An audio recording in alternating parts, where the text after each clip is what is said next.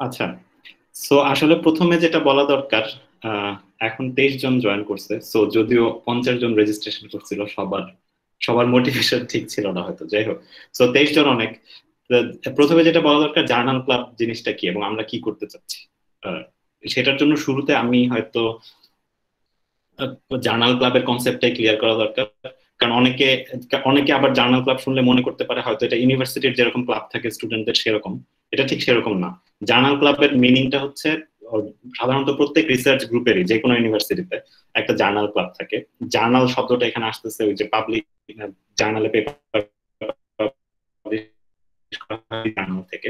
So ওই meeting এ সাধারণত প্রতি সপ্তাহে সাধারণত কেউ একজন একটা পেপার প্রেজেন্ট করে, রিসেন্ট পেপার বা এমন কোনো পেপার যেটা ওই ওই গ্রুপের যে বিষয় নিয়ে কাজ হচ্ছে সেটার সাথে রেলেভেন্ট, এমন কোনো বিষয়। অথবা হচ্ছে আহ, অথবা হচ্ছে কোনো পপুলার অ্যাস্ট্রোনমি পেপার এরকম। সো প্রতি মিটিং এ সাধারণত একটা পেপার ডিসকাশন হয়। মাঝে মাঝে যেটা হয়, যদি অ্যাস্ট্রোনমির খুব রিসেন্ট কোনো নিউজ থাকে, খুব নতুন কিছু আবিষ্কৃত হয়েছে রিসেন্টলি বা এরকম কিছু, ওগুলো নিয়ে ডিসকাশন হয়। সো পুরো মিটিংটা জুড়েই জাস্ট পেপার ডিসকাশন হতে হবে তাও না, মাঝে মাঝে অ্যাস্ট্রোনমি নিউজ নিয়ে ডিসকাস করা হতে পারে 5-10 মিনিট, তারপর বাকি সময়টা হয়তো এরকম। বা মাঝে মাঝে হয়তো আমাদের গ্রুপ থেকে কেউ পেপার পাবলিশ করছে, সো সে তার নিজের পেপার নিয়ে বলতে পারে, বা সে নিজে যদি তার রিসার্চে ভালো কাজ করে থাকে সেটা নিয়ে বলতে পারে। নর্মালি একটা রিসার্চ গ্রুপে সাধারণত জার্নাল ক্লাব আর রিসার্চ মিটিং আলাদা হয়। সেই ক্ষেত্রে রিসার্চ মিটিং এ হচ্ছে প্রত্যেকে তার নিজের রিসার্চ নিয়ে, ওই গ্রুপের মেম্বাররা তাদের নিজের রিসার্চ নিয়ে কথা বলে। আর জার্নাল ক্লাবে সাধারণত অন্যদের রিসার্চ নিয়ে, মানে গ্রুপের বাইরে যারা, তাদের যেসব রিসার্চ ওই গ্রুপের জন্য রেলেভেন্ট সেগুলো নিয়ে ডিসকাশন হয়। তো আমাদের ক্ষেত্রে এই দুইটা কম্বাইন্ড আর কি। এবং আমি এখন প্রেজেন্ট করতেছি ওই আইইউবি অ্যাস্ট্রোনমি, কারণ এখন আবার অনেকে যেহেতু আইইউবি না, সো একটা ব্যাকগ্রাউন্ড দেওয়া দরকার। কিন্তু সেটা করার আগে হচ্ছে আসলে ইন্ট্রোডাকশন হয়ে নেওয়া ভালো। সো আমি এখন এক একজনের নাম বলবো, তোমরা জাস্ট ফুল, আচ্ছা নাম তো আমি বলতেছি, তো তোমার হয়তো নাম বলার দরকার নেই, কিন্তু ডাক নাম বলতে পারো, কি নামে তোমাকে ডাকা উচিত সেটা। আর আরেকটা জিনিস যে, ওই যে সাধারণত একটা ইউনিভার্সিটির ক্লাব ইন্টারনাল একটা ব্যাপার হয়, যেমন প্রত্যেক ইউনিভার্সিটিতেই অনেক ধরনের ক্লাব থাকে। কিন্তু এটা যেহেতু কোনো ক্লাব না, এটা কোনো আইইউবির ইন্টারনাল ব্যাপার না, কারণ পৃথিবীর সব ইউনিভার্সিটিতে রিসার্চ গ্রুপগুলো এরকমই হয়, কমপ্লিটলি কোলাবোরেটিভ। মানে রিসার্চ গ্রুপে কে ওই ইউনিভার্সিটিতে ফিজিক্যালি কাজ করে, কে বাইরে কাজ করে, সেটা অতটা ম্যাটার না। সব অ্যাক্টিভ রিসার্চ গ্রুপে অনেক, শুধু যে ইন্টার ইন্টার ইউনিভার্সিটি তাই না, অনেক ইন্টারন্যাশনাল। তো এখানে সবাই ইকুয়ালি ওয়েলকাম। তাহলে আমি এখন একজন একজন করে নাম বলবো, আর তোমরা জাস্ট ওই যে যদি ডাকনাম কি নামে ডাকা হচ্ছে তোমাকে, আর হচ্ছে কোন ইউনিভার্সিটি, এবং হচ্ছে এখন কোন শহর থেকে জয়েন করছো সেটা যদি বলো। তো শুরুতে হচ্ছে আদনান সৌরভ। আচ্ছা, আমার নাম এইটুকুই, আদনান আমাকে শোনা যাচ্ছে? হ্যাঁ, হ্যাঁ। আচ্ছা, আমার ডাক নাম আদনান, আদনান বলে ডাকতে পারেন। আর আমি বগুড়া শহর থেকে জয়েন করেছি। আমি আহ, এবছর আমার এইচএসসি পরীক্ষা দেওয়ার কথা ছিল, কিন্তু করোনার জন্য হইলো না। আর আমি নটরডেম কলেজে পড়ছি, আচ্ছা, ঢাকা নটরডেম কলেজ। ওকে, থ্যাঙ্কস আদনান। নেক্সট হচ্ছে আয়েশা সিদ্দিকা। আশা। আসসালামু আলাইকুম স্যার। আমার full name Ayesha Siddika Asha. and আপনি মানে আমাকে আয়েশা বলে ডাকা যায়। আর আমি হচ্ছে এবার মানে আমি আইবির স্টুডেন্ট, সিএসসি ডিপার্টমেন্টের। এটা হচ্ছে আমার সেকেন্ড। আমি ঢাকা থেকে বলছি। আচ্ছা, থ্যাঙ্কস। আর নেক্সট হচ্ছে আহমেদ আল ইমতিয়াজ। হ্যালো। হ্যাঁ। আচ্ছা, আমি ইমতিয়াজ, ইউনিভার্সিটি সাস্ট, এখন ব্রাউনবাড়িয়া থেকে জয়েন করছি। ব্রাহ্মণবাড়িয়া। হ্যাঁ। আচ্ছা, থ্যাংক ইউ। বাকি সবাই মাইক্রোফোন মিউট রাখলে ভালো, কারো যদি ভুলে মাইক্রোফোন অন হয়ে যায় মিউট করে দেবো। এটা রেকর্ডিং এর ক্ষেত্রে এখন আমি দেখতে পাচ্ছি নিশাত, নায়লা, তোমার microphone open, on. Thank you. তাহলে নেক্সট হচ্ছে আসিফ আল সানি। হ্যাঁ, আমার নাম ডাক নাম হচ্ছে সানি। আমি হচ্ছে মিরপুর থেকে। আমি আইবির সেকেন্ড সেমিস্টার আছি, ট্রিপলি নিয়ে পড়তেছি। Thank you. Ayan Rahman Khan.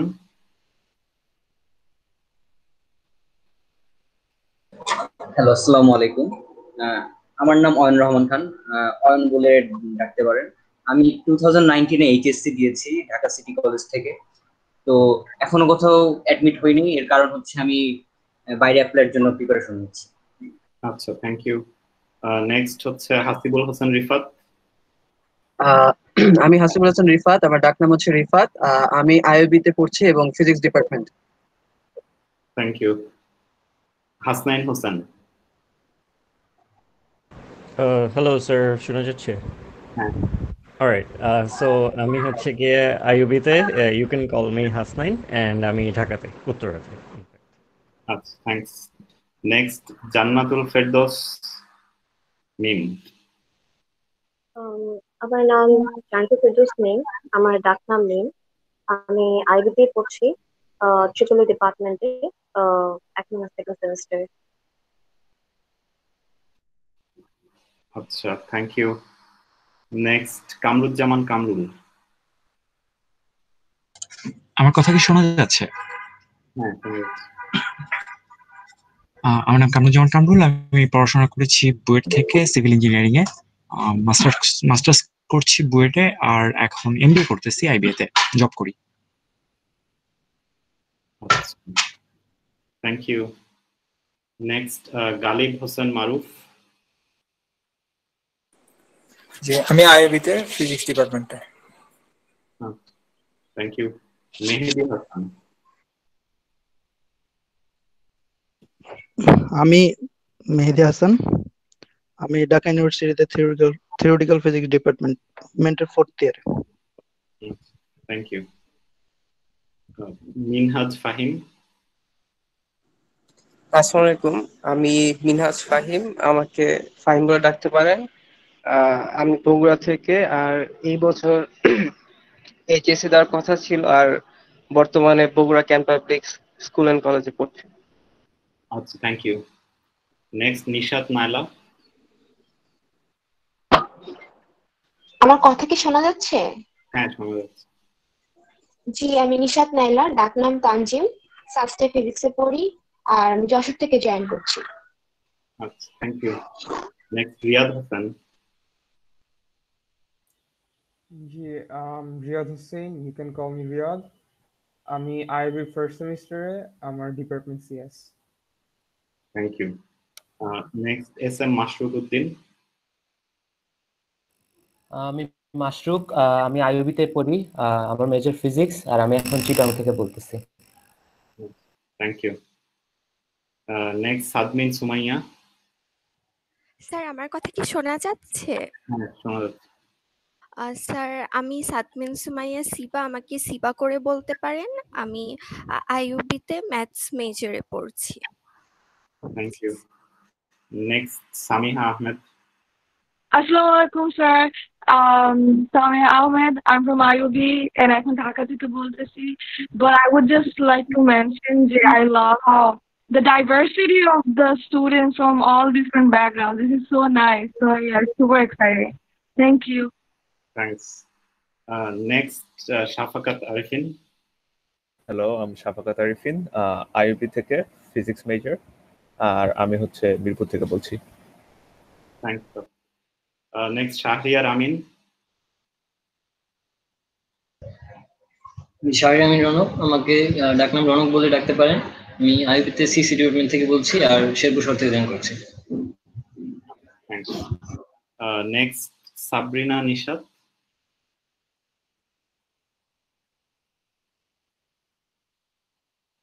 Sabrina, can you hear us?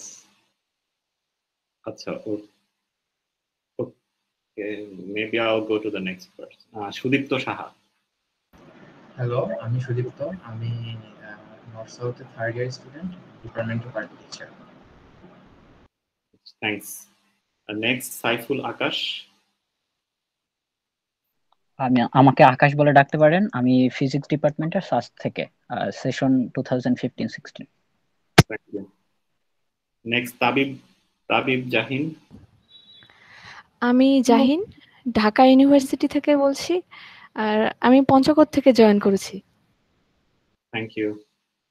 Next, Tahmid bin Mahmud. Hello, I am Ahmed. I am from the Independent University of Bangladesh and currently in Rampur, Dhaka. Thank you. Tarek Aziz.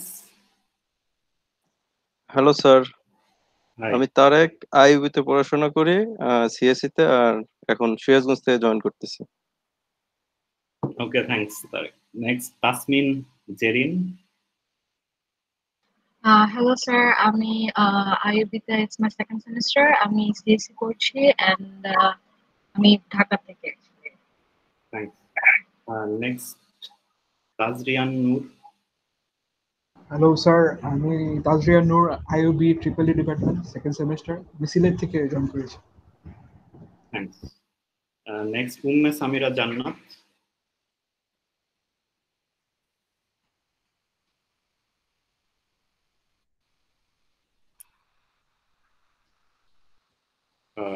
Umme Samira.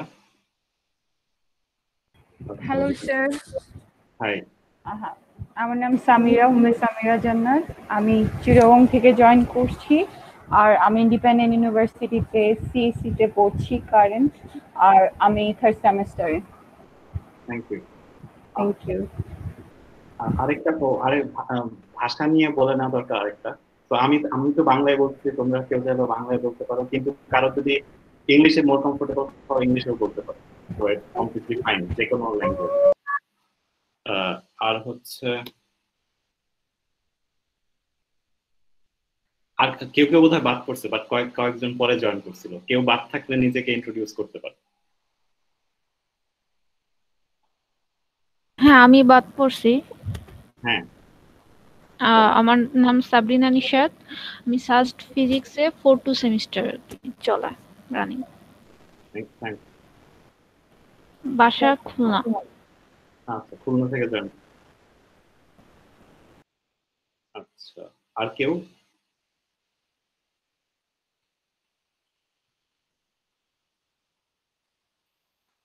আচ্ছা, আর কেউ বোধহয়। ওকে, তাহলে মোটামুটি introduction শেষ।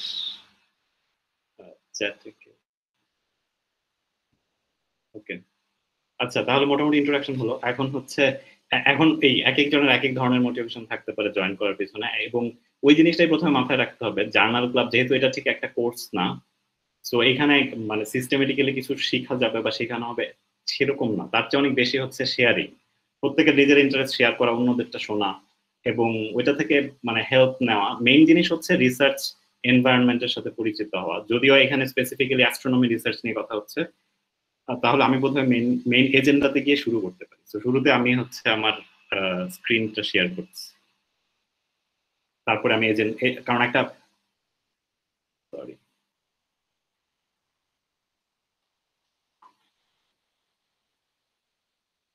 Present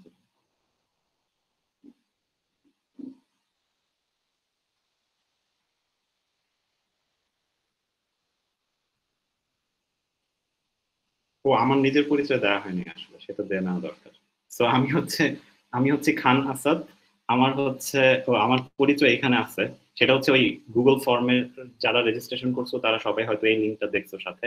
সেটা হচ্ছে আমি recently আইইউবিতে astronomy research group নামে একটা গ্রুপ তৈরি করছি। তো এই লিঙ্কের যদি শেষে যাও তাহলে এখানে ডিটেল পরিচয় পাবা। তো আমার মাস্টার্স পিএইচডি অ্যাস্ট্রোনমি এন্ড অ্যাস্ট্রোফিজিক্সে, আর এখন হচ্ছে আইইউবিতে অ্যাসিস্ট্যান্ট প্রফেসর এই বছর থেকে। এটা আমার সেকেন্ড সেমিস্টার আইইবিতে। সো এটাই হচ্ছে পরিচয়, এবং আমরা এখানে একটা অ্যাস্ট্রোনমি রিসার্চ গ্রুপ তৈরি করা শুরু করছি। সো আরো হয়তো কয়েক বছর লাগবে সব ঠিকঠাক করতে। শুরুতে এটা দিয়ে শুরু করাই ভালো, এবং ওইটা বলে নেওয়া ভালো যে এটা ঠিক আইইবি যে কোনো রিসার্চ গ্রুপই ঠিক কোনো ইউনিভার্সিটির অতটা ইন্টারনাল না, কারণ রিসার্চ গ্রুপে কোলাবোরেটর সবসময় অনেক বাইরে থেকে থাকে। সো এখন আপাতত আমাদের রিসার্চ গ্রুপ, এটার নাম আমি খুবই জেনারেল রাখছি, অ্যাস্ট্রোনমি রিসার্চ গ্রুপ, যাতে অ্যাস্ট্রোনমির যে কোনো ব্রাঞ্চের থেকেই মানুষ জয়েন করতে পারে এবং গ্রুপে ধীরে ধীরে অ্যাড হতে পারে। তো এখন হচ্ছে এই গ্রুপের আন্ডারে 5টা প্রজেক্টে কাজ চলতেছে। 5টাতে আসলে চলতেছে না, অ্যাক্টিভলি কাজ হচ্ছে হয়তো। আমি ইন্ডিভিজুয়াল প্রজেক্টগুলো কি সেগুলো এখন বলবো না, সেগুলো নিয়ে ধীরে ধীরে আলোচনা হবে পরের মিটিং গুলোতে। কিন্তু মোটামুটি 5টা প্রজেক্টের অধিকাংশ কাজই হচ্ছে এই 2টা টেলিস্কোপ নিয়ে। একটা হচ্ছে লোফার, একটা হচ্ছে এসকে। এই 2টা হচ্ছে বর্তমানে সবচেয়ে বড় 2টা রেডিও টেলিস্কোপ। লোফার হচ্ছে ইউরোপের সবচেয়ে বড় রেডিও টেলিস্কোপ, যেটা দেখতে এরকম, নেদারল্যান্ডসে। এটা সেন্টার হচ্ছে, যেটা আমি এই টেলিস্কোপে কাজ করতাম যখন নেদারল্যান্ডসে ছিলাম। আর আরেকটা হচ্ছে এখন যে টেলিস্কোপে বেশি কাজ করতেছি সেটা হচ্ছে এটা এসকে। এটা হচ্ছে south আফ্রিকাতে। Situated in south Africa, কিন্তু এটা আসলে কন্ট্রোল করা হয় 10টা দেশ থেকে। তো 10টা দেশের জয়েন্ট ফান্ডিং, এবং এটা Sir, you still haven't shared the screen though. Like if you were, oh, you have. Okay, sorry. Okay. Yes. Yeah. If you cannot see my screen, maybe you should maximize the presentation tab that you have. Okay. আরেকটা ব্যাপার হচ্ছে সবাইকে যে কোনো সময় প্রশ্ন করতে পারো। আমি ঠিক এটা একটা লেকচার টাইপের করতে চাই না, আলোচনা টাইপের। সো যে কোনো সময় মাঝখানে যে কেউ প্রশ্ন করতে পারো, এবং আলোচনা হলে বেশি ভালো। সো এটা আচ্ছা, এটা শেষ করি। সো এটা হচ্ছে রিসার্চ গ্রুপটা এরকম, যেখানে এই কয়েকটা প্রজেক্ট নিয়ে কাজ হচ্ছে এবং ভবিষ্যতে আরো অ্যাড হতে পারে। আরেকটা জিনিস বলে নেওয়া ভালো যে যেহেতু বাংলাদেশে অ্যাস্ট্রোনমি, আচ্ছা, গ্রুপে মেম্বার এখন 3জন, মানে মেম্বার আসলে অবশ্যই স্টুডেন্টদেরকে অ্যাড করা হয়নি, কিন্তু করা হবে গ্র্যাজুয়ালি। এখানে শুধু হচ্ছে যারা অ্যাসিস্ট্যান্ট প্রফেসর, আমি এখানে আরশাদ স্যার আছে, অনেকে হয়তো আরশাদ স্যারকে চিনো, আরশাদ মোমেন, ঢাকা ইউনিভার্সিটির আইউবিতে এবং আইউবি। আরেকজন হচ্ছে আনন্দময়ী মজুমদার, এখন আগে নর্থ সাউথে ছিলেন, এখন আইউবিতে। তো ওনারা, এবং নামগুলো দেখে বুঝতে পারছো গ্রুপটা অনেক বেশি ইন্টারডিসিপ্লিনারি বা মাল্টিডিসিপ্লিনারি। কারণ হচ্ছে সায়েন্সের কোনো ফিল্ডই এখন ঠিক ইঞ্জিনিয়ারিং ছাড়া ফাংশন করতে পারে না।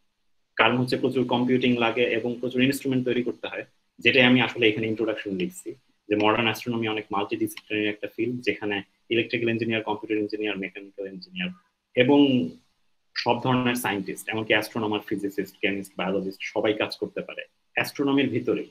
কারণ অ্যাস্ট্রোনমি ঠিক not only astrophysics but অ্যাস্ট্রোকেমিস্ট্রি, astrobiology সবকিছু। সেই জন্য এটা মাল্টিডিসিপ্লিনারি। এটা হচ্ছে জাস্ট বেসিক পরিচয় দেয়। এখন আমি এজেন্ডাটাতে চলে যাই।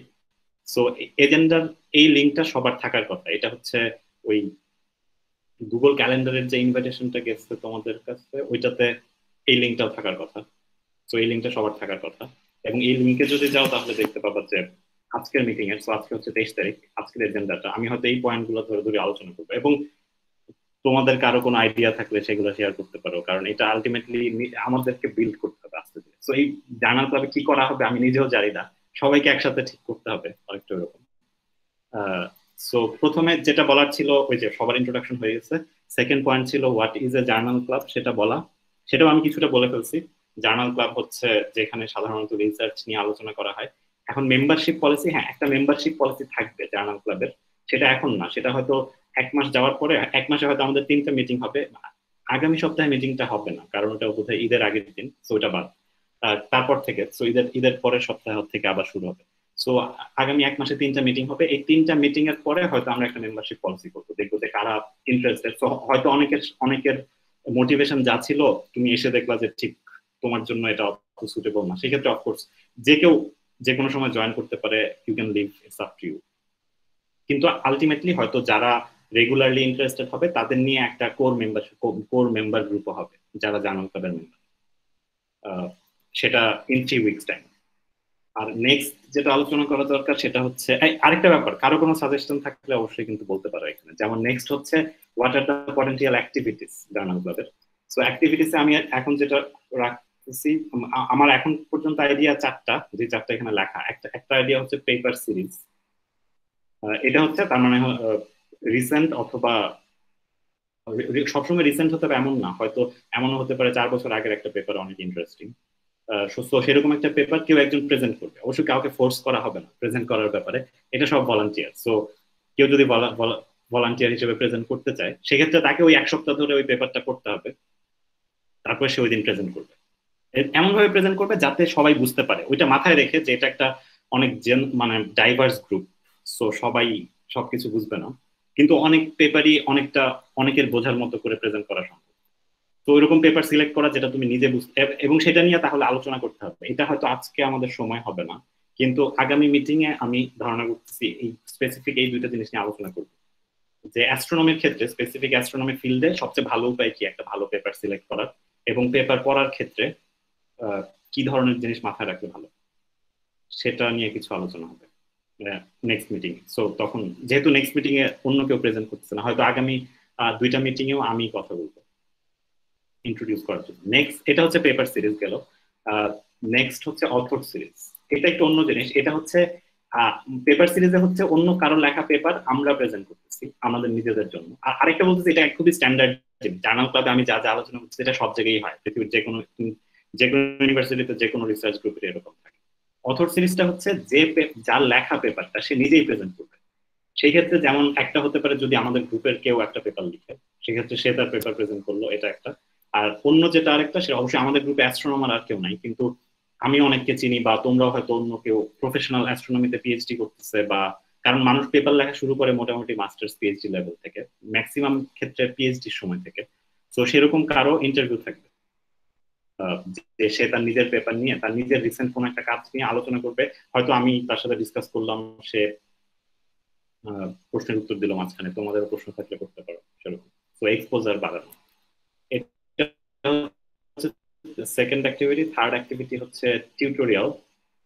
এখানে হচ্ছে হয়তো কোনো দিন ঠিক মানে পেপারও হলো না, মানে পেপার সিরিজও না, অথর সিরিজও না, সেই ক্ষেত্রে হয়তো কোনো দিন যদি এমন হয় যে কয়েকজনের ইন্টারেস্ট, তারা এই জিনিসটা নিয়ে আরেকটু জানতে চায় ডিটেল, সেক্ষেত্রে ওইটা নিয়ে একটা টিউটোরিয়াল থাকতে পারে। সেটা আমিও দিতে পারি যদি আমি ওই বিষয়টা আসলেই জানি, বা তোমরা যদি কেউ জানো, কারণ রিসার্চ অনেক ডাইভার্স একটা জিনিস যেহেতু। তো তুমি যখন নিজে একটা রিসার্চ শুরু করবা, সেটা তোমাকেই করতে হবে, এবং সেই ক্ষেত্রে তুমি আমার চেয়েও বেশি জানবো ওই ফিল্ডে অবশ্যই, কারণ আমি তো আর এক্স্যাক্টলি ওটা নিয়ে কাজ করতেছি না। সেক্ষেত্রে তুমি ওটা টিউটোরিয়াল দিতে পারো সেরকম। কিংবা হচ্ছে অন্য কাউকে, আমি যদি এমন কাউকে জোগাড় করতে পারি যে এই বিষয়টা শেখাতে চায়, সেটা যে কোনো ফিল্ডের হতে পারে। আমি এখানে 3টা ফিল্ড লিখে রাখছি। অ্যাস্ট্রোনমির এখন 3টা ব্রড ফিল্ড বলা যায়, একটা হচ্ছে থিওরিটিক্যাল, একটা হচ্ছে অবজারভেশনাল, আর একটা হচ্ছে সিমুলেশন। 3টা জিনিস, যে 3টা কমপ্লিমেন্টারি। থিওরিটিক্যাল পার্টটা আসে মোর হচ্ছে থিওরিটিক্যাল ফিজিক্স থেকে, অবজারভেশনাল পার্টটা হচ্ছে মোর ফিজিক্সে যেরকম এক্সপেরিমেন্টাল ফিজিক্স একটা অনেক বড় জিনিস, অ্যাস্ট্রোনমিতে যেহেতু এক্সপেরিমেন্ট করা যায় না কিন্তু অবজার্ভ করা যায়, সো ওই এক্সপেরিমেন্টাল সায়েন্সটাই হচ্ছে এখানে অবজারভেশনাল অ্যাস্ট্রোনমি। আর সিমুলেশনটা থিওরির সাথে অনেক কানেক্টেড, কারণ সিমুলেশন অধিকাংশ ক্ষেত্রে করা হয় হচ্ছে থিওরিটিক্যাল ফিজিক্সের উপরে বেস করে। সো যেটা করা হয় যে ফিজিক্সের ইকুয়েশনের উপর বেস করে আমি সিমুলেট করলাম যে আমার এটা অবজার্ভ করতে পারার কথা, আমি যদি এই গ্যালাক্সিটা অবজার্ভ করি তাহলে ওই গ্যালাক্সি দেখতে এরকম হওয়ার কথা, এটা কেউ কম্পিউটারে সিমুলেট করলো, তারপরে আমি অবজারভেশন, রিয়েল অবজারভেশনের সাথে তখন এটা ম্যাচ করে দেখতে পারি যে আসলে ঠিক হয় কি।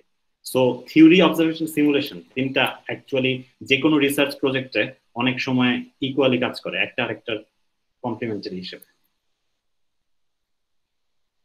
এটা আর থার্ড ফোর্থ আরেকটা জিনিস যেটাতে অনেকের ইন্টারেস্ট থাকে, সেজন্য এটা আলোচনা করা ভালো মাঝে মধ্যে, সেটা হচ্ছে অ্যাস্ট্রোনমির ইতিহাস, বা আরেকটা আলাদা ফিল্ড আছে যেটাকে বলা হয় আর্কিও অ্যাস্ট্রোনমি। আর্কিও অ্যাস্ট্রোনমি মানে হচ্ছে অনেকটা, এটা ঠিক অ্যাস্ট্রোনমি না, এটা হচ্ছে মানুষ বিভিন্ন কালচার গত 3000 বছরে, যেহেতু অ্যাস্ট্রোনমি সবচেয়ে পুরনো সায়েন্স, প্রায় 3000 বছর আগে থেকে অ্যাস্ট্রোনমির স্পেসিফিক ডেটা আছে, মানে অ্যাস্ট্রোনমির ডেটা কালেকশন যদি কেউ দেখতে চায় তাহলে সবচেয়ে প্রাচীন ডেটা প্রায় 3000 বছর আগের। সো সো আর্কিও অ্যাস্ট্রোনমির উদ্দেশ্য মোর হচ্ছে গত 3000 বছরে বিভিন্ন কালচার অ্যাস্ট্রোনমিকে কিভাবে ইউজ করছে সেটা। তো এখানে অ্যাস্ট্রোনমি সায়েন্সটা ইম্পর্টেন্ট না, ইম্পর্টেন্ট হচ্ছে বিভিন্ন কালচারের perception and use of astronomy. সেটারই পার্ট হচ্ছে অ্যাস্ট্রো কালচার, সেটা হচ্ছে অ্যাস্ট্রোনমিটা কালচারে কিভাবে প্রেজেন্ট, এক এক কালচার এক এক ভাবে প্রেজেন্ট, ঠিক। এবং সেটা অবশ্যই পাল্টায় দিনে দিনে। যেমন আজ থেকে 300 বছর আগে পৃথিবীর সব কালচারেই অ্যাস্ট্রোনমি আর অ্যাস্ট্রোলজির মধ্যে কোনো পার্থক্য ছিল না, এমনকি প্রফেশনাল অ্যাস্ট্রোনমাররাও অ্যাস্ট্রোলজার ছিল। যেমন মডার্ন অ্যাস্ট্রোনমির জনক হচ্ছে কেপলার, কিন্তু কেপলার নিজে আবার অ্যাস্ট্রোলজার ছিল। তো এটা 300 বছর আগের কথা।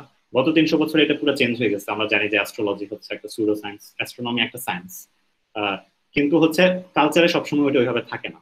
তো আমি যদি একদম বাংলাদেশের নর্মাল কালচারে যাই, যে বাংলাদেশের কালচারে মানুষ ঠিক অ্যাস্ট্রোনমি বা জ্যোতির্বিজ্ঞান বলতে ঠিক কি বুঝে, পারসেপশন আলাদা হতে পারে, সেগুলো নিয়ে আলোচনা করা যায়, কালচারাল পারসেপশন। আরেকটা জিনিস যেটা এখানে বাদ পড়ে গেছে সেটা হচ্ছে নিউজ আইটেম। এটা হচ্ছে যদি রিসেন্টলি হঠাৎ কিছু আবিষ্কৃত হলো যেটা নিয়ে তোমরা সবাই ডিসকাস করতে চাও, নিউজে আসতে পারে, বিবিসিতে আসতে পারে, বা নর্মাল যে কোনো পত্রিকায় আসতে পারে, রিসেন্ট কোনো নিউজ অ্যাস্ট্রোনমি যেটাতে অনেকে ইন্টারেস্টেড হয় আলোচনা করতে, সেক্ষেত্রে একটা নিউজ আইটেম থাকতে পারে। যেমন আজকে আমি আসলে শেষ করবো একটা নিউজ দিয়ে, কারণ রিসেন্টলি একটা খুবই ইন্টারেস্টিং নিউজ আসছে অ্যাস্ট্রোনমি, সেটা দিয়ে আলোচনা করে শেষ করবো। এটা হচ্ছে মোটামুটি অ্যাক্টিভিটি। সো এটা সম্পর্কে তোমাদের মতামত কি? কারো কোনো কমেন্ট অর সাজেশন অর কিছু বলার থাকলে বলতে পারো কেউ। আবার এখানে রাখি কোনো কমেন্ট, কমেন্ট করতে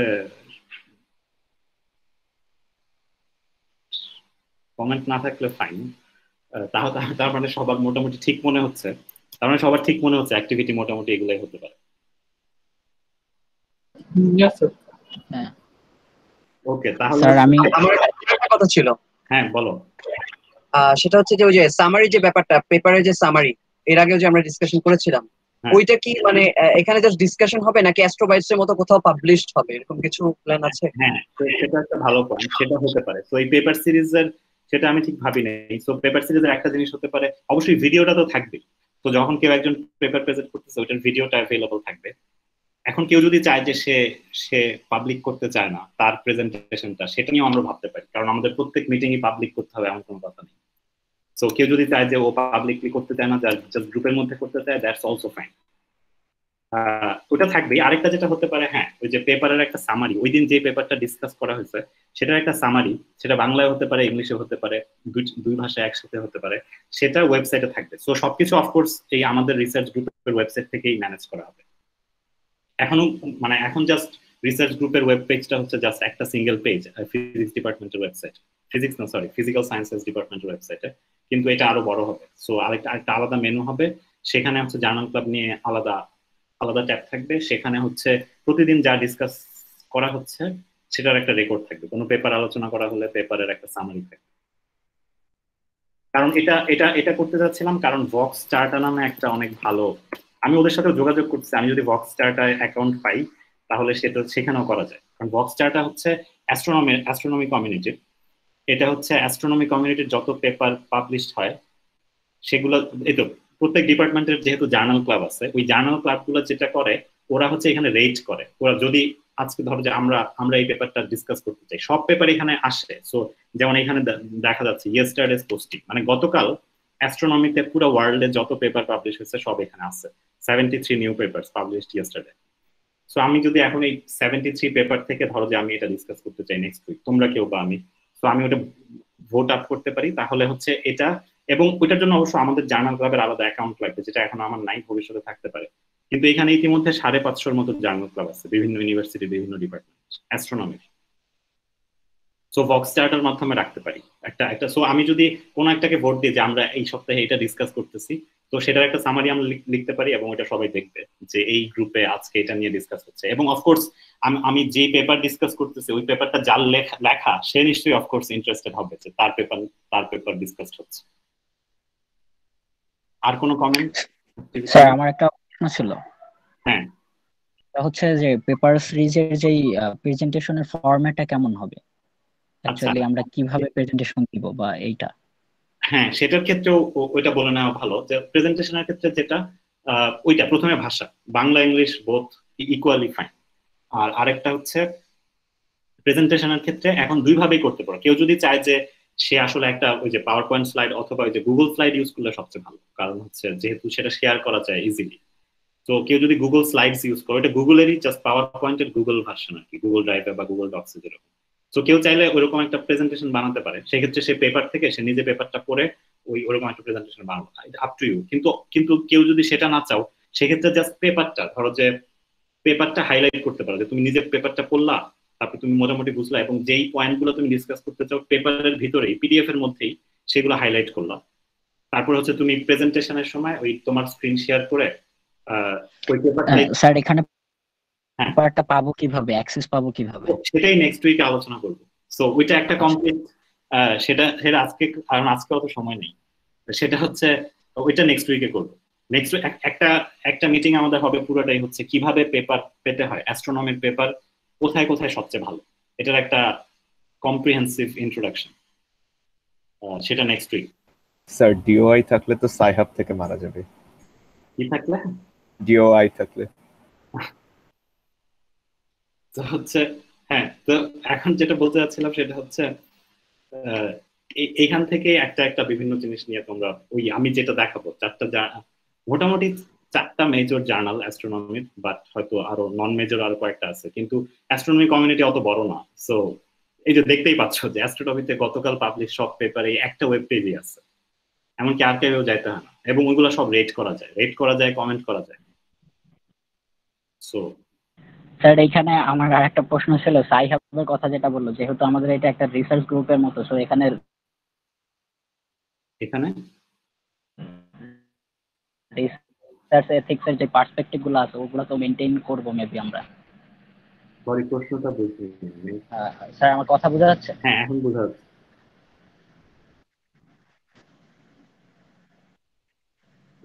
স্যার আমি বললাম যেহেতু সাই হাবের প্রশ্নটা আসলো, সো আমরা যেহেতু একটা রিসার্চ গ্রুপের মতো, সো এখানে রিসার্চ এথিক্স এর পার্সপেক্টিভ গুলো তো আমাদের মেইনটেইন করতে হবে হ্যাঁ মনে হ্যাঁ, হচ্ছে। সেটা তো অবশ্যই, এবং সেটার জন্য তো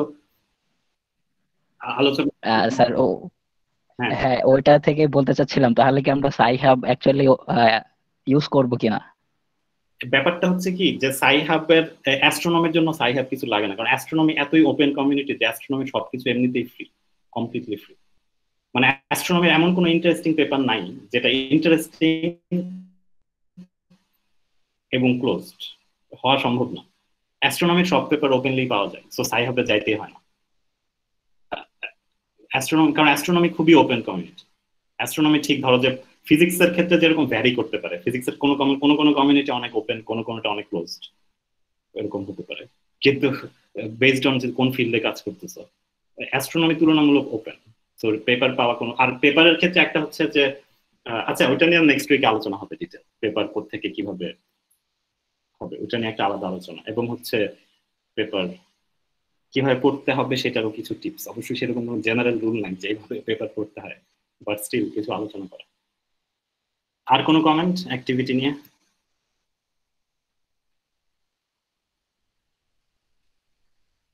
নেক্সট যেটা সেটা বলতে চাচ্ছিলাম যে আইইউবির ইন্টারনাল একটা ব্যাপার, সেটা হচ্ছে আইইউবিতে অনেক স্টুডেন্ট ইন্টারেস্টেড হচ্ছে অ্যাস্ট্রোনমি অ্যান্ড স্পেস ক্লাব করার একটা, যেটা কোনো রিসার্চ রিলেটেড কিছু না, ঠিক এটা হচ্ছে মোর জেনারেল পারপাস সব ডিপার্টমেন্টের জন্য। সো এইখানে যারা জয়েন করছে জার্নাল ক্লাবে ইন্টারেস্টেড স্টুডেন্ট যারা আছে তারা যদি করে এটা তাহলে ভালো হয়, কিন্তু সবচেয়ে ভালো হবে এটা যদি স্টুডেন্টরা ইনিশিয়েটিভ নিয়ে করে। সো এটা ফর জেনারেল এভরিওয়ান, এটা মোর হবে অ্যাস্ট্রোনমির আউটরিচ পার্টটা নিয়ে, যেখানে সায়েন্স পপুলারাইজেশন একটা পার্ট, যে অ্যাস্ট্রোনমির, কারণ ওইটাও খুব ভালো ভালো কাজ যদি কেউ তার নিজের রিসার্চ সবার বোঝার মতো করে প্রেজেন্ট করতে পারে। তো আউটরিচ, যেমন এখন তুমি যদি আমাদের ডিপার্টমেন্টের ওয়েবসাইটে যাও সবাই, তাহলে দেখতে পাবা যে এখানে 3টা অ্যাক্টিভিটি ফোকাস করা হচ্ছে। যে কোনো একটা ইউনিভার্সিটি ডিপার্টমেন্টের 3টা অ্যাক্টিভিটি থাকতে পারে, টিচিং, রিসার্চ এবং আউটরিচ। সো আউটরিচটা হচ্ছে মোর ইন্টারনাল জিনিস, সবাইকে বোঝানোর মতো করে এক্সপ্লেন করতে পারে বা ব্যাখ্যা করতে পারে। সো এটা একটা কাজ হতে পারে জার্নাল ক্লাবের, সেটা ইন্টারনাল আইওবি। আর আরেকটা হচ্ছে গোল হতো, মানে তেমন কিছু বলার নেই, বেড হচ্ছে ওইটাই যে সবার এখানে হচ্ছে রিসার্চের ক্ষেত্রে, হ্যাঁ অ্যাস্ট্রোনমিতে যদি কেউ রিসার্চ করতে চায় ভবিষ্যতে সেটা তার কাজে দিবে অবশ্যই এখানে, কিংবা এখন অবশ্যই তোমরা সবাই অফকোর্স অ্যাস্ট্রোনমিতে যাবে না, যাওয়ার উচিত না, কারণ অ্যাস্ট্রোনমিতে এত জায়গা নেই। সো হচ্ছে ভবিষ্যতে চাকরি নিয়ে সংকটে পড়তে হতে পারে সবাই অ্যাস্ট্রোনমিতে চলে গেলে, কিন্তু সেই জন্যই যে যেখানেই যাও কাজে লাগবে হয়তো এটা, মানে যেহেতু এটা একটা রিসার্চ এনভায়রনমেন্টের ভিতরে কাজ করার এক্সপিরিয়েন্স, এবং সেটাই মানে তোমাদের মধ্যে কেউ কেউ কোনো একটা প্রজেক্টে তখন কাজ শুরু করতে ইন্টারেস্টেড হতে পারে। যেমন আমাদের এখন যেটা হচ্ছে প্রজেক্টের মধ্যে, প্রজেক্ট আরো অবশ্যই ভবিষ্যতে বাড়বে, কিন্তু এখন যেমন এই প্রজেক্টে একজন কাজ করতেছে, এটাতে একজন কাজ করতেছে, কিন্তু বাংলাদেশের কেউ না, আমার সাউথ আফ্রিকা একজন ছিল, উগান্ডার একজন আসলে সাউথ আফ্রিকায় কাজ করতো, ওই প্রজেক্টে এখন কাজ করতেছে, বাট নতুন সাথে কেউ জয়েন করতে চাইলে করতে পারে। এখানেও একজন জয়েন করছে, কিন্তু আরো কেউ জয়েন করতে পারে, কারণ প্রজেক্ট অনেক বড়। একই প্রজেক্টে একাধিক মানুষ থাকলে আরো ভালো। এই প্রজেক্টে যেমন কেউ নাই, এটাতে ভালো কাজ হচ্ছে। তো এটা নিয়ে হয়তো যদি আমি আগামী 3 সপ্তাহ হয়তো আমি কিছু জেনারেল জিনিস বলবো, যেমন নেক্সট উইক হচ্ছে কিভাবে পেপার কোত্থেকে পাবো, কিভাবে পড়বো, কোত্থেকে ডাউনলোড করবো, এগুলো। কিন্তু তারপরে হচ্ছে নেক্সট 2টাতে হয়তো আমি আমার মাস্টার্সে কি রিসার্চ করছি আর পিএইচডি তে কি করছি সেই 2টার একটা, যেহেতু আমার কোনো পেপার পড়তে হবে না, আমি নিজের পেপারই প্রেজেন্ট করবো। সো নেক্সট উইক হচ্ছে পেপার সম্পর্কে ইন জেনারেল, তারপরেরটাতে মিটিং নাম্বার 3 হবে হচ্ছে আমার মাস্টার্স রিসার্চ নিয়ে জেনারেল প্রেজেন্টেশন, তারপরে একটা হচ্ছে পিএইচডিটা নিয়ে, তারপরে হয়তো আমরা ইন্ডিভিজুয়াল অন্য কাউকে বলবো যে কেউ চাইলে ভলান্টিয়ার করতে পারে, সেই ক্ষেত্রে হয়তো তারপরে এই প্রজেক্টের যেটুকু কাজ হয়েছে ওইটা প্রেজেন্ট করা হতে পারে 4 নম্বর মিটিং, এরকম। আর আমার একটা কোশ্চেন ছিল। হ্যাঁ, কোশ্চেন আমি জানতে যেটা যে মানে আপনাদের এই যে সেশনটা কি সবসময় এই ফিক্স টাইমটাতেই হবে, বা এটা কি রেকর্ড করে হতে পারে? আমি জানি না, আমি আজকে সবসময় হতে পারে যে আমি হয়তো এই টাইমটাতে জয়েন করতে পারতেছি না, so that is there any option to join letter, বা আমি এটা পরবর্তীতে অনলাইনে দেখতে পারবো কিনা? হ্যাঁ, তো যে হ্যাঁ সবসময় এই টাইমে। এখন ব্যাপারটা হচ্ছে যে যদি এমন দেখা যায় যে সবারই অন্য কোনো কাজ আছে ওই দিন, সেক্ষেত্রে হয়তো চেঞ্জ করবো। কিন্তু যদি দেখা যায় যে majority still okay with that time. একটা ব্যাপার হচ্ছে আমি ঠিক সরি, তো ব্যাপারটা হচ্ছে যে হ্যাঁ যদি তোমাদের সরি টাইমিং নিয়ে কথা হচ্ছিল। সো টাইম হচ্ছে হ্যাঁ যদি এমন থাকে যে কয়েকজনেরই সমস্যা, সেক্ষেত্রে টাইম চেঞ্জ করা হবে, সমস্যা। কিন্তু আর আর যদি কেউ জয়েন করতে নাও পারো, হ্যাঁ ভিডিও দেখতে পারবে, কারণ ম্যাক্সিমাম মিটিং এর ভিডিও ইউটিউবে থাকবে পাবলিক। তো যদি জয়েন করতে না পারো, ওই দিনের মিটিং এর ভিডিও দেখে নিতে পারো। অবশ্যই প্রতি মিটিং নাও থাকতে পারে, ওই মিটিং এ যে প্রেজেন্ট করবে এটা তার চয়েস। সে যদি পাবলিক করতে না চায়, সেক্ষেত্রে ওই দিন করা হবে না। আর সে যদি ওকে থাকে পাবলিক করতে, তাহলে করা হবে।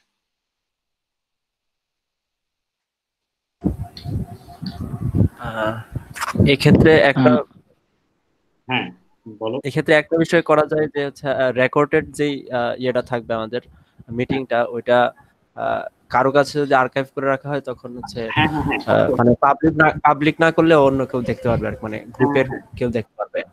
হ্যাঁ, এটা ভালো সাজেশন। অবশ্যই আমি যা রেকর্ড, যেমন আজকের মিটিং রেকর্ড হচ্ছে, এইসব রেকর্ডিং অটোমেটিক এই অ্যাস্ট্রোনমি রিসার্চ গ্রুপের গুগল ড্রাইভে থাকবে। সো ওইটা যারা গ্রুপের মেম্বার, তাদের সবার কাছে ওইটার অ্যাক্সেস থাকবে। হ্যাঁ, প্লাস কিন্তু পাবলিক করাটা হচ্ছে ইউটিউবে আপলোড করা, সেটা হচ্ছে কোনো মিটিং করা হবে। কিন্তু হ্যাঁ, ওই যে ইন্টারনাল সবাই দেখতে পাবা ওই গুগল ড্রাইভ থেকে।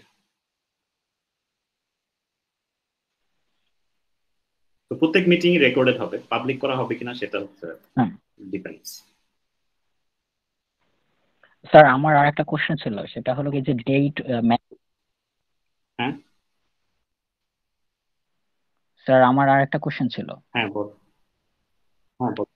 হ্যালো স্যার, আমাদের কি কোনো ফর্ম থাকবে এমনিতে ইনফর্মাল ডিসকাশনের জন্য? আমাদের কি কোনো ফোরাম থাকবে ইনফর্মাল ডিসকাশনের জন্য? হ্যাঁ, এখন সমস্যা হচ্ছে হ্যাঁ সেটা থাকতে পারে। সমস্যা হচ্ছে যে একজন এন্ট্রি চাচ্ছে, কিন্তু কথা হচ্ছে যে যদি কেউ ইনভাইটেড না থাকে, তাহলে, কারণ আমি ওকে চিনি না, সো সবচেয়ে ভালো হয়, জানি না কি করবো, সো আমার মধ্যে ডিডাইট করাই ভালো। পরে দেখা যাবে, ওর সাথে আমি ইমেইলে যোগাযোগ করবো পরে। কিন্তু হ্যাঁ, মানে নর্মালি তো আমি অন্য কাউকে এন্ট্রি দিতে চাই না, মানে গুগল ক্যালেন্ডারে যারা ইনভাইটেড ছিল যেই ইমেল অ্যাড্রেসে, ওইটা দিয়েই জয়েন করতে হবে। অন্য কোনো ইমেল অ্যাড্রেস দিয়ে জয়েন করা যাবে না, অফকোর্স। এখন হচ্ছে যেটা হ্যাঁ, ফোরামের ব্যাপারটা হচ্ছে, ফোরামের ব্যাপারটা কোথায় করবো? হ্যাঁ, ওরকম একটা থাকলে খুবই ভালো। আমার জন্য সবচেয়ে ভালো হয় যদি গুগল চ্যাটে করি। গুগল চ্যাট আছে একটা, যেটা হয়তো সবাই অ্যাক্সেস করতে পারে না, কিন্তু সবাই গুগল হ্যাংআউটস অ্যাক্সেস করতে পারে। তো আমি গুগল চ্যাটে একটা গ্রুপ করতে পারি যেখানে সবাই থাকবে।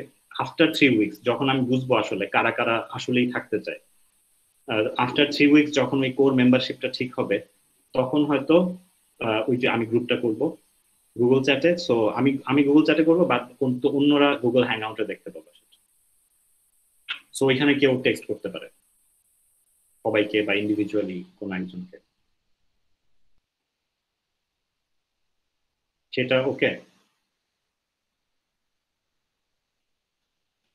হ্যাঁ, তাহলে তো মনে হচ্ছে যে হ্যাঁ, তাহলে অ্যাক্টিভিটি নিয়ে মোটামুটি শেষ।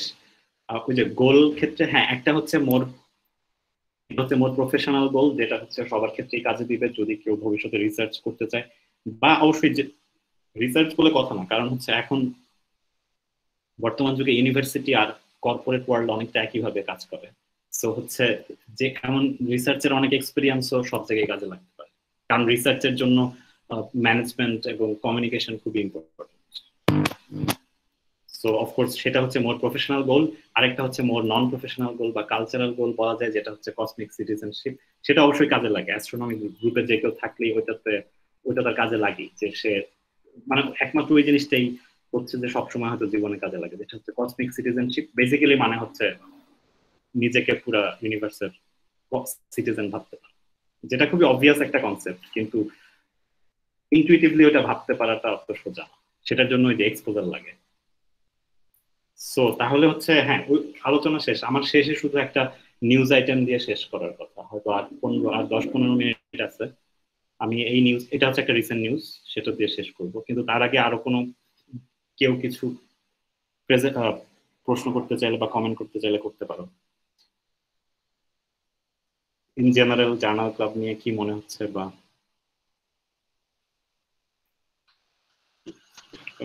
মনে হয় আর কমেন্ট নাই কারো? ওকে, তাহলে হচ্ছে আমি হচ্ছে এটা দিয়ে শেষ করি। Sir, I had a question. হ্যাঁ স্যার, আমরা ওই টিউটোরিয়ালের যে সেশনের মধ্যে ওই পাইথনের স্ক্রিপ্টের ব্যাপারে লেখা ছিল, ওখানে গুগল কোল্যাব প্রো যে মেনশন করেছিলেন, does everyone have access to Google collab pro or না, সেটা হচ্ছে হ্যাঁ, গুগল কোল্যাবে সবার অ্যাক্সেস থাকবে। সেটা নিয়েও আমি আসলে একটা ডিফারেন্ট মিটিং এ পুরো আলোচনা করব। কিন্তু হচ্ছে প্রোতে সবার অ্যাক্সেস থাকবে না। কিন্তু ব্যাপার হচ্ছে অ্যাস্ট্রোনমি রিসার্চ গ্রুপের যে কোল্যাবটা, সেটা প্রো ভার্সন। তো এটা করে ফেলতে পারছে। আমি দেখলাম যে প্রো ভার্সন, এটা হচ্ছে পাইথন কোডিং এর জন্য, যেটা সবাই জানো না শিওর, কিন্তু অনেকে হয়তো জানো। ইন এনি কেস, এটা নিয়ে একটা মিটিং এ শুধু এটা নিয়ে আলোচনা হবে যে আমরা কিভাবে কোলাবোরেটিভলি কোডিং করতে পারি, কোলাবোরেটিভ উপায়। সেটার জন্য সবচেয়ে ভালো গুগল কোল্যাব ইউজ করা। আর গুগল কোল্যাব ইউজ করতে হলে সাধারণত এই যে সবারই একটা গুগল কোল্যাব অ্যাকাউন্ট আছে, কিন্তু সবার নাও থাকতে পারে।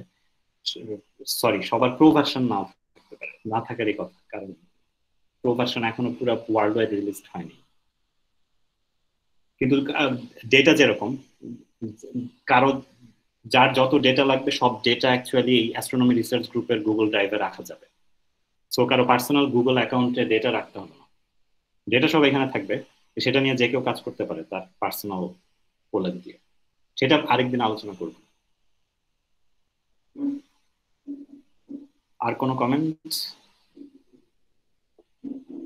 আরেকটা হচ্ছে আরেকটা জিনিস বলে নেওয়া দরকার, অফকোর্স এখানে অনেক ধরনের। সো কেউ কেউ মাত্র এইচএসসি শেষ হচ্ছে, এখনো ইউনিভার্সিটিতে জয়েন করে নাই, কেউ ফার্স্ট ইয়ার, কেউ হয়তো third year, final year, master স্টুডেন্টও হয়তো কয়েকজন আছে, কেউ আছে যারা অ্যাক্টিভলি রিসার্চ করতেছে, কেউ হচ্ছে যারা কখনোই রিসার্চ জানেও না ঠিক যে রিসার্চ জিনিসটা কি। তো সব ধরনের মানুষই আছে এবং সবাই ওয়েলকাম। কিন্তু সেক্ষেত্রে ওইটা মাথায় রাখতে হবে যে হ্যাঁ, সবকিছু সবার প্রথমেই হয়তো অনেক কিছু বুঝতে পারবে না, কিন্তু সেটাও ওকে। সেক্ষেত্রে প্রশ্ন করতে পারো। প্লাস হচ্ছে ওই অনেকদিন একটা গ্রুপের মধ্যে থাকলে তখন কিছু জিনিস ইনটুইটিভলি বোঝা যায়। কারণ সায়েন্সের সবকিছু আবার ঠিক থিওরিটিক্যাল না, যে আমি কেউ একজন বললো আর আমি শিখলাম, সেটা না। প্র্যাকটিসের অনেক ব্যাপার আছে, এক্সপোজারের অনেক ব্যাপার আছে। আচ্ছা, তাহলে হচ্ছে আমি শেষ এই নিউজ আইটেমটা দিয়ে শেষ করে দিই। নিউজ আইটেম হচ্ছে রিসেন্টলি এই লিঙ্কটা সবাই ওপেন করতে পারবো, অফকোর্স এখানে দেওয়া আছে। এটা হচ্ছে এই যে 19শে জুলাইয়ের নিউজ, খুবই রিসেন্ট এবং এটা খুবই ইন্টারেস্টিং আসলে। মানে গত 20 বছরের সবচেয়ে ভালো বড় নিউজগুলোর একটা হবে, কিন্তু যেহেতু ঠিক খুব ফ্ল্যাশি কিছু না, সেজন্য হয়তো অত এক্সপোজার পাচ্ছে না, কিন্তু খুবই ইম্পর্টেন্ট। সেটা হচ্ছে পুরো মহাবিশ্বের, পুরো ইউনিভার্সের, অফকোর্স এটাও আমি এক্সপেক্ট করতেছি না যে সবাই বুঝতে পারছে। পুরোপুরি না বুঝলেও ভয় পাওয়ার কিছু নাই, অনেক কিছু এরকম থাকবে যেটা হয়তো সবাই পুরোপুরি বুঝবে না। কিন্তু আমি এই ডায়াগ্রামটা দিয়ে কিছুটা বোঝানোর চেষ্টা করি, ব্যাকগ্রাউন্ডটা, তারপরে নিউজটা বলতেছি। ব্যাকগ্রাউন্ডটা হচ্ছে, আমরা এখন ধর আমি সেন্টারে আছি, অবশ্যই আমরা কেউই মহাবিশ্বের সেন্টার না, কিন্তু আমি যেদিকেই তাকাই আমি ইকুয়াল ডিস্টেন্স দেখতে পারবো। আমি যেদিকে, যেমন আমি যদি এখানে দাঁড়ায় থাকি, মানে সব ডিরেকশনে আমার চারদিকে একটা স্ফেরিক্যাল রিজিয়নে সব ডিরেকশনে আমি সমান দূরত্ব পর্যন্ত, ইকুয়াল ডিস্টেন্স পর্যন্ত দেখতে পাবো। তো সেই জন্যই এখানে এটা হচ্ছে আমাদের অবজারভেবল ইউনিভার্স। আমরা যদি এই সেন্টারে থাকি, exactly at this centre, then we can see, যেদিকেই তাকাই, এটাকে লুক ব্যাক টাইম বলে। মানে মানে অ্যাস্ট্রোনমিতে আরেকটা জিনিস যেটাও এখন সবাই বুঝবে না, কারণ এটা ম্যাথমেটিক্যালি না বুঝলে, শুধু থিওরিটিক্যালি বুঝে ঠিক গ্রাস্প করা যায় না। যে কনসেপ্টটা হচ্ছে, শর্টলি বললে হচ্ছে, যত দূরে দেখি তত অতীতেও দেখা যায় অ্যাস্ট্রোনমিতে। সো হচ্ছে, কারণ আলোর বেগ সসীম হওয়ার কারণে, এটারই উপরে আলোচনা হবে, সবার বোঝার দরকার নেই। সেটা হচ্ছে ডিস্টেন্স, যত দূর দেখবো তত অতীতে দেখা যায়। সো আমি যদি এখন কেউ যদি 5 বিলিয়ন ইয়ার্স আগে মহাবিশ্ব দেখতে কেমন ছিল জানতে চায়, তাহলে তার কিছুই করতে হবে না। যা করতে হবে সেটা হচ্ছে 5 বিলিয়ন লাইট ইয়ার্স দূরে আছে এমন একটা কিছু অবজার্ভ করার চেষ্টা করা। এমন একটা কিছু অবজার্ভ করলে সেটা অলরেডি 5 বিলিয়ন ইয়ার্স ওল্ড, কারণ সেখান থেকে আলো আসতে 5 বিলিয়ন ইয়ার্স লাগছে। যেমন এক্স্যাক্টলি সূর্য থেকে আলো আসতে 8 মিনিট লাগে। সো আমরা যখন সূর্য দেখতেছি এক্স্যাক্টলি 8 মিনিট আগে সূর্য যেমন ছিল সেরকম দেখতেছি। এখন যত অতীতে যেতে থাকবে সেটা বাড়ানো হবে, তো ডিটেইলে যাচ্ছি না, কিন্তু এক্স্যাক্টলি ওই কনসেপ্টটা এখানে আছে। সো আমি যদি এটা যদি আমরা হই সেন্টারে, তাহলে যত দূরে দেখবো তত অতীতে দেখবো।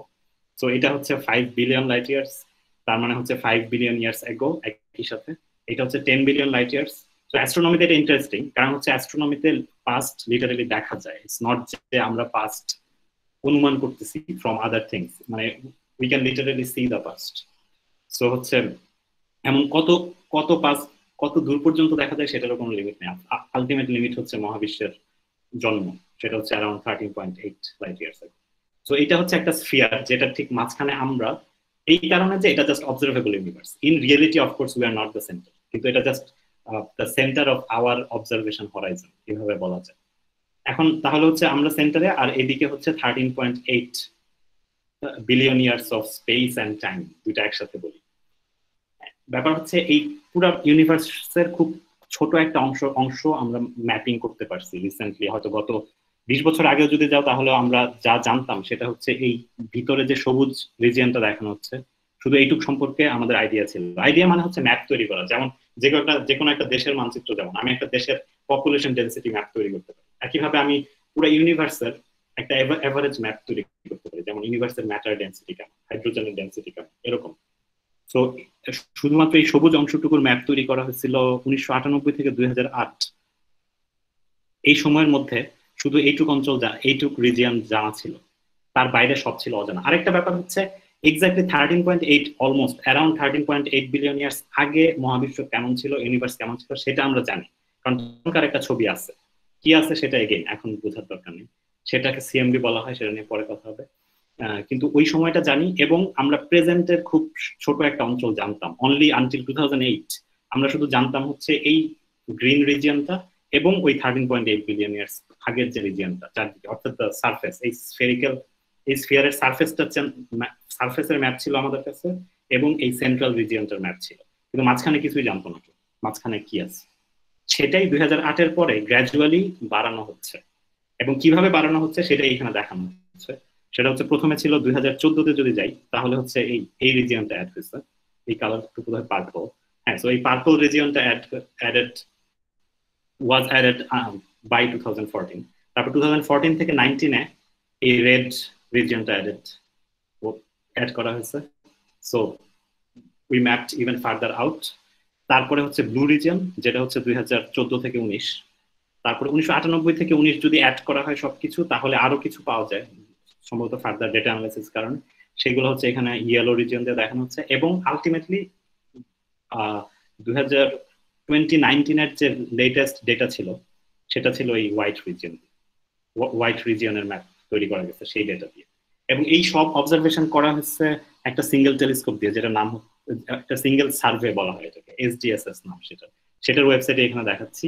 এবং সেটাই হচ্ছে নিউজটার মূল কথা, যে no need to mind the gap.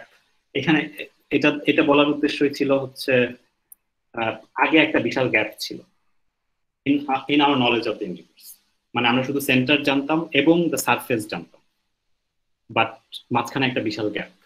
তো এই গ্যাপ ফিল আপ করাটাই বর্তমানে বলা হয় যে অবজারভেশনাল কসমোলজিস্ট বা অবজারভেশনাল অ্যাস্ট্রোনমারদের অন্যতম বড় কাজ। এটাই এখন আর মাইন্ড করার দরকার নেই, no need to mind the gap. Astrophysics filling 11 billion years of our universe's expansion history. তো 11 বিলিয়ন ইয়ার্স আসলেই হচ্ছে, কারণ এখানে হচ্ছে 0 থেকে প্রায় 11 বিলিয়ন ইয়ার্স আগে পর্যন্ত ম্যাপ তৈরি করা হয়েছে। কিছু জায়গায় ম্যাপ তৈরি করা যায় না, যেমন এখানে পুরো ফাঁকা, এদিকেও পুরো ফাঁকা, কারণ ওইদিকে হচ্ছে আমাদের গ্যালাক্সি। আমরা নিজেরা যেহেতু আমাদের গ্যালাক্সির ভিতরে যত গ্যাস এবং তারা আছে, সেগুলোর কারণে কিছু ডিরেকশনে আমাদের গ্যালাক্সির বাইরে কিছু দেখা যায়, সেটা সম্ভব না। সেটা দেখতে হলে এখন গ্যালাক্সির বাইরে যাইতে হবে, যেটা হয়তো আর কয়েক লক্ষ বছর পরে সম্ভব হতেও পারে, বাট এখন সম্ভব না। সো হচ্ছে এখন আপাতত ওই রিজিয়নে অবজার্ভ করা সম্ভব না, এখন শুধু এই রিজিয়নে অবজার্ভ করা সম্ভব। এটাই হচ্ছে এই নিউজটা। সো আমি হচ্ছে শেষে একটা ভিডিও দেখাবো। এই নিউজের অফকোর্স ডিটেল তোমরা পরে পড়তে পারো, কিন্তু আমি জাস্ট জিসটা বললাম। অফকোর্স আমাদের যে গ্রুপের একটা প্রজেক্ট, প্রথম প্রজেক্টটা, এটার নামই কিন্তু ছিল H1 ইন্টেন্সিটি ম্যাপিং। এখানে এই ম্যাপিং মানেই হচ্ছে ইউনিভার্সের ম্যাপ তৈরি করা, এবং এই ম্যাপিংটা করা হচ্ছে অলমোস্ট 12 বিলিয়ন লাইট ইয়ার্স আগের ম্যাপ। সো আমরা ইতিমধ্যে এই সময়টাতে, অর্থাৎ এই অ্যারাউন্ড 12 বিলিয়ন ইয়ার্স আগে মহাবিশ্ব কেমন ছিল সেটা অফকোর্স এইচডিএসএস না, আরো অনেক টেলিস্কোপ আর অনেক প্রজেক্টই সেই ম্যাপ তৈরির কাজ করতেছে অন্য ধরনের সিগন্যাল দিয়ে। তো আমরাও এমন একটা প্রজেক্টে কাজ করতেছি যেটার উদ্দেশ্য হচ্ছে এই 12 বিলিয়ন লাইট ইয়ার্স আগে মহাবিশ্ব কেমন ছিল সেটার একটা ম্যাপ তৈরি করা। ইন্টেন্সিটি ম্যাপিং এটাই, হাইড্রোজেনের ইন্টেন্সিটি ম্যাপিং। আর মহাবিশ্ব মানে মহাবিশ্বের টোটাল ম্যাটারের মধ্যে 70% হাইড্রোজেন। সো হাইড্রোজেনের ম্যাপ তৈরি করা মানেই মহাবিশ্ব সম্পর্কে একটা যেভাবে ভালো কেউ কিছু স্যার,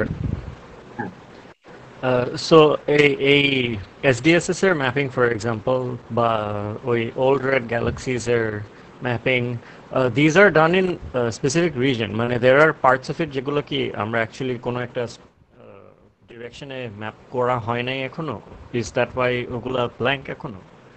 যে ডিরেকশনে করা হয়নি সেটা হচ্ছে এসডিএসএস পুরো হোল স্কাই ম্যাপ তৈরি করে। সো এসডিএসএস সার্ভে করে পুরো হোল স্কাই অবজার্ভ করে, কিন্তু মানে আমাদের গ্যালাক্সি যেই দিকে মিল্কি ওয়ে আছে গ্যালাক্সিটা সেদিকে অবজার্ভ করা যাবে না, কারণ মিল্কি ওয়ে এত অবস্ট্রাকটিভ যে মিল্কি ওয়ে মিল্কি ওয়ে মানে আমাদের গ্যালাক্সি যেই রিজিয়নটাতে আছে আকাশের সেই রিজিয়নটা অবজার্ভ করা সম্ভব না, অপটিক্যাল লাইটে সম্ভব। এবং এসডিএসএস যেহেতু অপটিক্যাল লাইট দিয়ে অবজার্ভ করে, যেহেতু ওই গ্যাপটা সেটাই, এদিকে আর এদিকে যে গ্যাপটা, এটা ওই কারণেই। আর এদিকে যে গ্যাপটা, আমার কথা ভুল হতে পারে, so you have to recheck. Most probably এদিকের গ্যাপটা সাউদার্ন হেমিস্ফিয়ারের কারণে, কারণ সাউদার্ন হেমিস্ফিয়ার অত ভালো করতে পারার কথা না এসডিএসএস, যেহেতু ওদের টেলিস্কোপটা হচ্ছে আমেরিকায়, নর্দার্ন হেমিস্ফিয়ারে। সো সাউদার্ন হেমিস্ফিয়ারে কিছুটা গ্যাপ থাকতে পারে এসডিএসএস এর ডেটা, সেজন্য one side has more data then the other side. আর কোনো কমেন্ট এটা নিয়ে না থাকলে আমি ভিডিওটা দেখাবো, তারপরে শেষ। ভিডিও যেটা দেখাচ্ছে, কারণ ওরা আবার একটা 3D ভিডিও তৈরি করছে এই ম্যাপটা। লিটারালি বুঝতে হবে এটা কিন্তু কোনো সিমুলেশন না, real observation of real galaxies. এখানে প্রত্যেকটা point is a Galaxy, not a star, এটা আবার মনে রাখতে হবে। এখানে এই ছবিটাও কিন্তু it's not a simulation, it is not a drawing. These are all real dots and each dot কারেসপন্ড to a Galaxy. প্রত্যেকটা ডট একটা গ্যালাক্সি, মানে এখানে প্রত্যেকটা ডটের ভিতরে অ্যারাউন্ড 300 বিলিয়ন স্টার আছে within each dot that you C here. So এটা একটু grasp করা ইম্পর্টেন্ট এখানে। এবং these are all real observation, মানে কোনো সিমুলেশন না। সো কোন ভিডিওটা দেখবো? এখানে অনেকগুলো ভিডিও আছে, you can see all the videos, all of them are quite informative এবং ভালো। সো একটা যেটা দেখতে ইবস 3D ম্যাপ, এটা বোধহয় বেটার মনে হচ্ছে। You are looking at the most detailed three-dimensional map of the universe known to humankind, and it's called the Sloan Digital Sky Survey. Scientists from around the world have just completed a 20-year-long survey of the night sky, measuring the positions and distances of more than 4 million galaxies and quasars.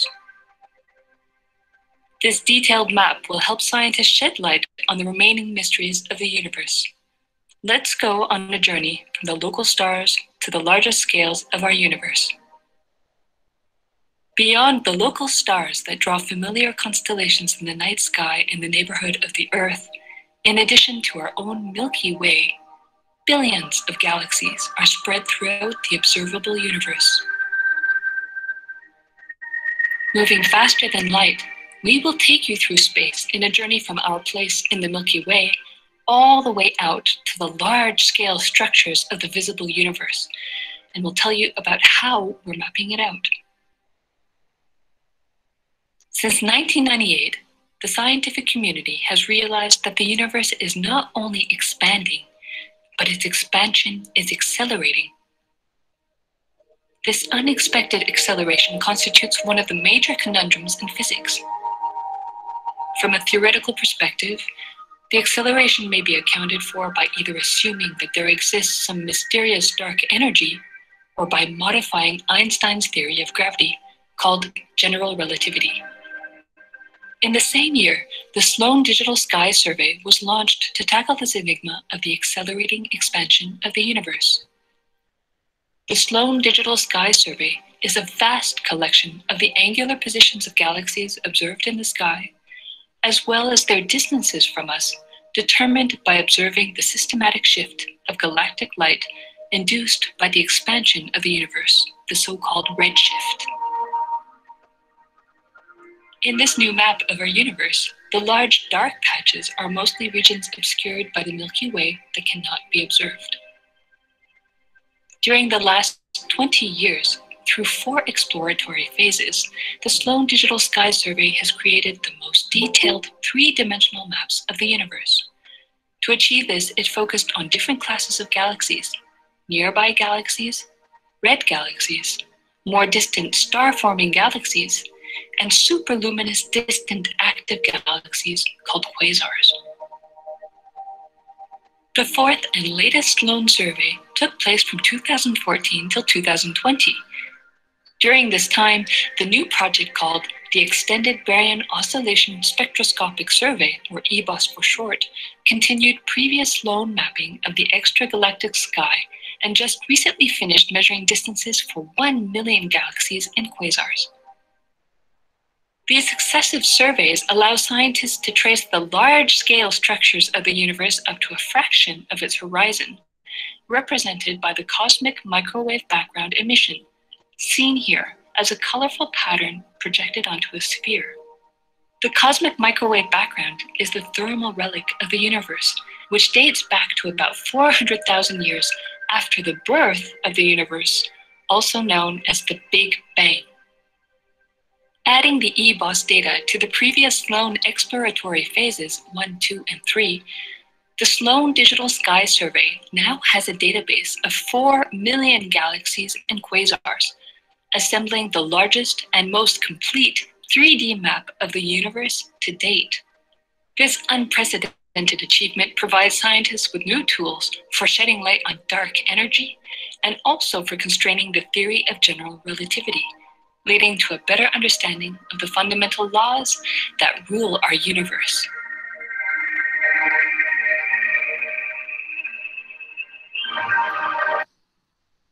That's it.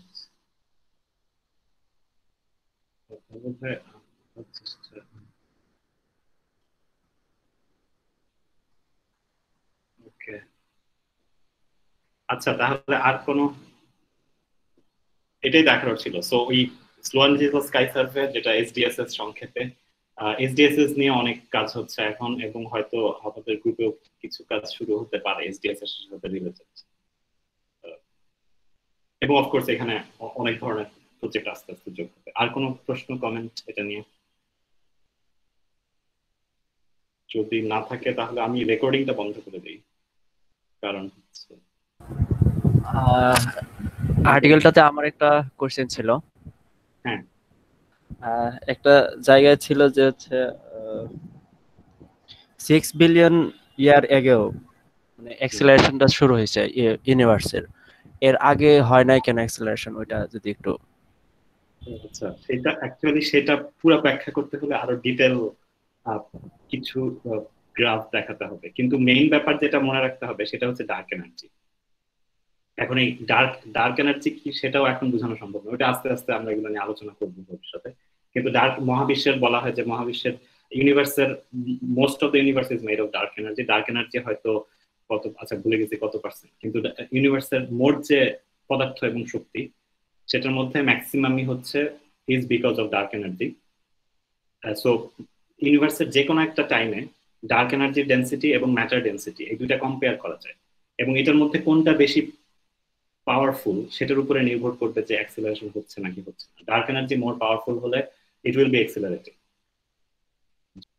যদি dark energy less powerful হয় তাহলে acceleration হবে না, যেটাও obvious. কারণ হচ্ছে যদি matter more powerful হয়, আমরা জানি যে পদার্থের মূল প্রপার্টি হচ্ছে gravitation, matter attract each other গ্র্যাভিটির কারণে। সো মহাবিশ্বে যদি মেইন কনস্টিটিউয়েন্ট এলিমেন্ট হয় ম্যাটার, পদার্থ, তাহলে এই গ্র্যাভিটির কারণে ম্যাটার সব একজন একজনকে একটা মানে এক বস্তু আরেক বস্তুকে সবসময় অ্যাট্রাক্ট করতে থাকবে, and end of the day this expansion should slow down. হওয়ার কথা ছিল, কিন্তু সেটা হয় না। কারণ হচ্ছে ওই ডার্ক এনার্জি, যেটা হচ্ছে আরেকটা আননোন সাবস্টেন্স, যেটা এই গ্র্যাভিটিকে জিততে দিচ্ছে না, যার ফলে এক্সিলারেশন শুরু হয়েছে। কিন্তু এই হয়তো ওই, আমি এখন এক্স্যাক্টলি মনে নেই, হয়তো ওই যে 6 বিলিয়ন তুমি যেটা বললো সেটাই ঠিক, হয়তো তখনই ম্যাটার ডেন্সিটি কম হয়ে গেছে compare to dark energy density. কিন্তু এটা নিয়ে আরো ডিটেল আলোচনা করতে হবে। আর কোনো প্রশ্ন? যদি না থাকে তাহলে আমি, আচ্ছা, রেকর্ডিং বন্ধ করি।